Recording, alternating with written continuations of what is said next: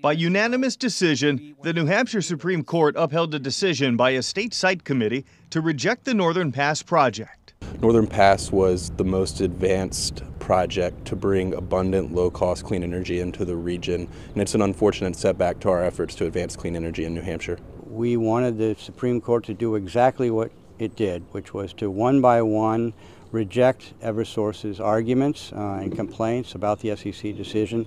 Northern Pass would have brought hydropower from Canada to markets in southern New England over transmission lines that went through New Hampshire.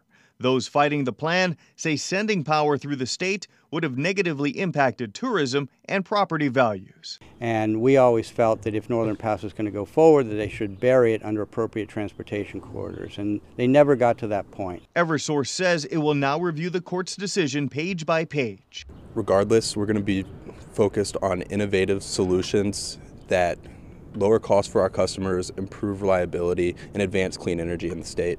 The Forest Society recommends any future plans should take note of why thousands of people showed up in opposition of Northern Pass to begin with. They need to work with people along where they're going to put that infrastructure to make sure that it's in accordance with their views of what their community should be. On Twitter, Governor Chris Sununu said the court has made it clear it is time to move on.